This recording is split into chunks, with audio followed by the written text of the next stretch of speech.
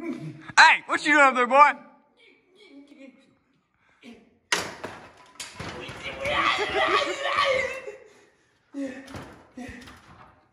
Oh, hey, didn't see you there. I'm Colton. Today, we're gonna learn how to bench. Sorry. Benching is one of the best exercises. Can you shut up? Benching is one of the best exercises that you can do. It is the holy grail of working out, and as a gym bro or gym rat as yourself, you need to know how to bench. Let's get to it. First thing you need to know about benching is how to set up. You want to get to where the bar is right above eye level. Set your hands about shoulder width apart, but a little bit wider. I like to put my fingers right here where the bar gets grippy, go out straight and grab. Now it's very important that this thumb comes over the top. If the thumb is tucked under here, zooey mama, you're going to the ER. Grab the weight like so and lift off when you're ready. Another thing that's very important about benching is making sure that your shoulder blades are set in the right position. Your shoulder blades can be apart or your shoulder blades can be touching. Cameraman, get a good shot of this. Here are my shoulder blades back and how far I can reach. Here are my shoulder blades forward. Notice the distance that I'm now traveling. That's not a shoulder exercise, it's a chest exercise. So make sure you keep those shoulder blades back.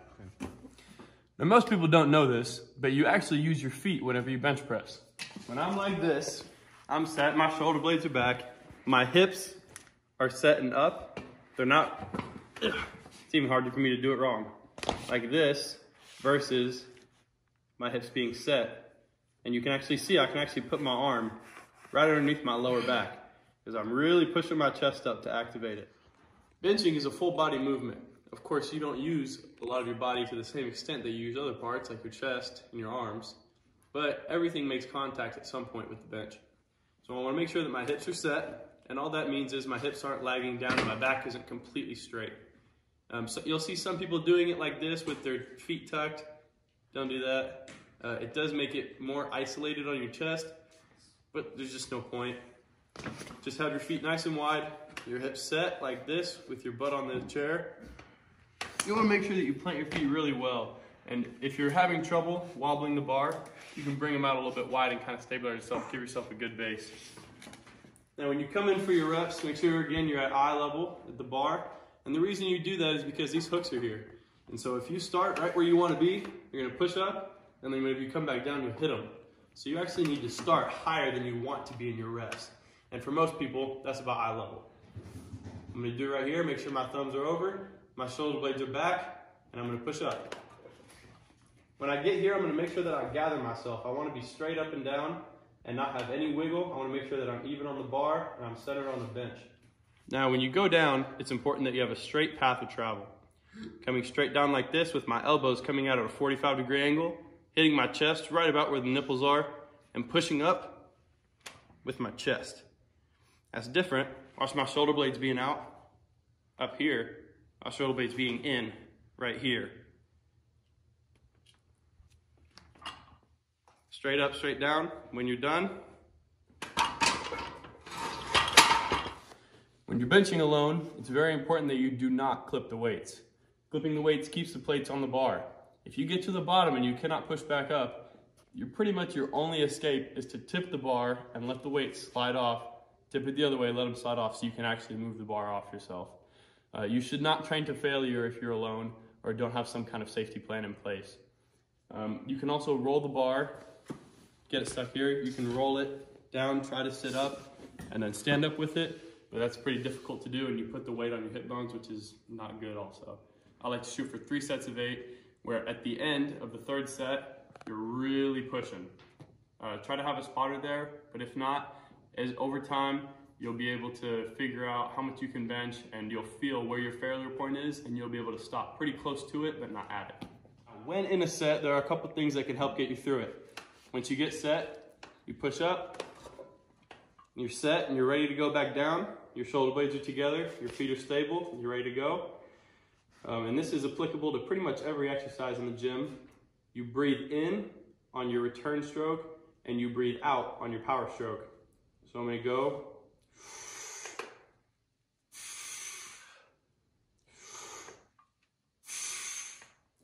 Now you'll notice I start breathing out after I start pushing. I come down, push, and it helps greatly.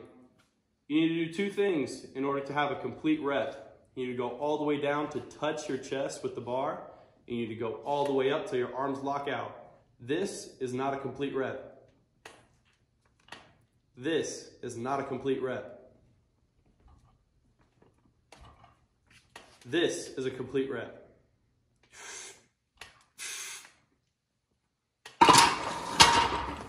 Another important part of benching is being a good teammate. Being able to spot is a very important skill to have. You want to make sure that you're there for your partner. Be always ready to grab the bar on the rep. Go ahead and go down. At any point, push up. I am able to help him up and help him out of a sticky situation. Now, if you touch the bar in any way, with your breath, your finger, a gust of wind, you have completely disqualified their rep by taking any weight off of it or putting any weight onto it. You are not allowed to influence the bar in any way. There are only two situations where you should ever touch the bar. One, if they explicitly ask you or signal to you to take the bar from them. Or two, if they start to fail the rep. And what I mean by that, if you're going down, don't touch the bar. If they're pushing up, don't touch the bar. If they're pushing up and not making any forward progress, still do not touch the bar. You only touch the bar without them saying so if they are pushing up and they start going back down, or they lose control. Meaning they are pushing up and they go over and start falling off, or they push up with one arm and the bar leans. Something where they no longer have control of the bar. Keaton, why don't you show us what a nice good rep looks like, and I'll show you what a typical spot looks like. I'm coming in ready, and notice I'm not standing back with my arms out. This gives me horrible leverage. Keaton's a strong boy. Isn't that right, Keaton? That's right. He can bench a lot of weight, more weight than I can curl. So it's important that I stand here, not ready to do this with the bar or this with the bar, but ready to hold it like this. So it's important that I stand close to him. I don't want to overbear him, but I want to be close to the bar. Keaton, why don't you show us a good rep? He pushes, he gathers himself, and he goes down. He comes up, and at any point, I'm ready, but I'm not influencing his rep. Keaton, what were to happen if you were to fail going up?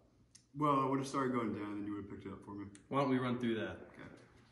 I'm here for him. I'm here for him.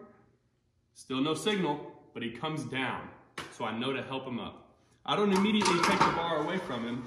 I simply take off a couple pounds of force. Whenever you're benching, you have a pretty good idea of how much you can bench.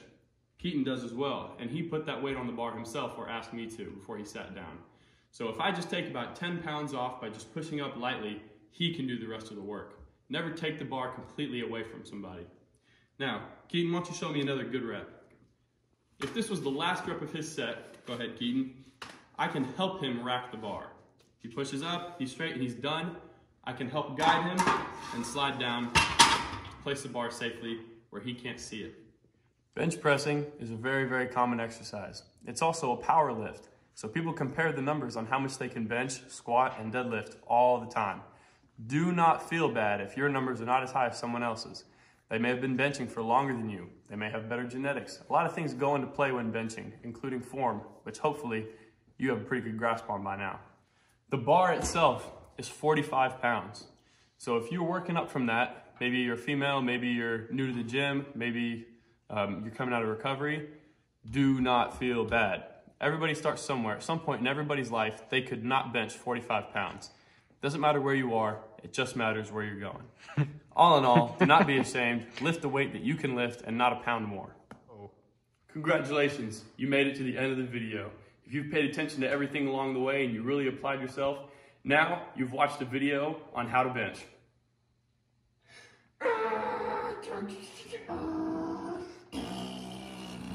Beep, beep.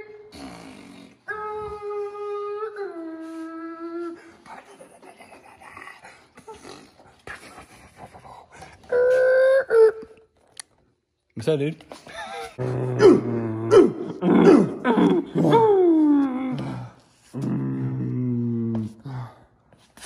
Tune in next week.